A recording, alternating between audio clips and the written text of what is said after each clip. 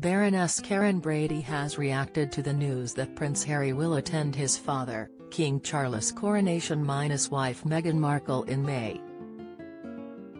Speaking out in her latest column, The Apprentice star claimed the Duchess of Sussex turning down the invitation is the right decision. The 54-year-old said it would have taken some gall for the ex-Suits actress, 41, to be at the event. Karen put this down to her supposed sniping at those involved from the US, where the couple now resides. In her piece for The Sun on Sunday, she also went on to question the Duke of Sussex's reasons for being there. Prince Harry has been outspoken in various television interviews and in his book Spare about his feelings towards his family. Karen stated, Meghan would have had some gall to turn up after the amount of damage inflicted by her sniping from across the pond. But Harry has caused his fair share of hurt too, perhaps inflicting the biggest blows in his book Spare.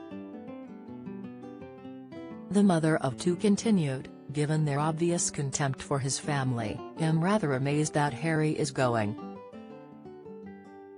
Don't miss.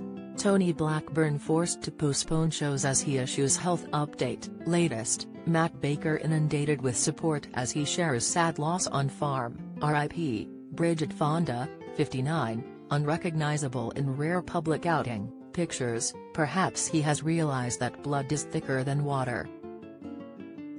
However, she finished, or maybe he knows that to stay relevant, he still needs his family connections.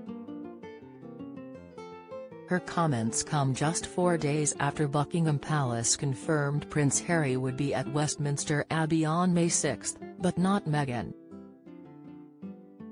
It will be the first time he has been seen with the royal family since Spare was published. The date also marks the 4th birthday of Prince Harry and Meghan's son, Prince Archie, who will remain in the US with his mother. The couple also issued a statement, which read, The Duke of Sussex will attend the coronation service at Westminster Abbey on May 6. The Duchess of Sussex will remain in California with Prince Archie and Princess Lilibet. Prince Harry's book shared the depth of his disagreements with some members of the royal family, and their supposed lack of support for his spouse,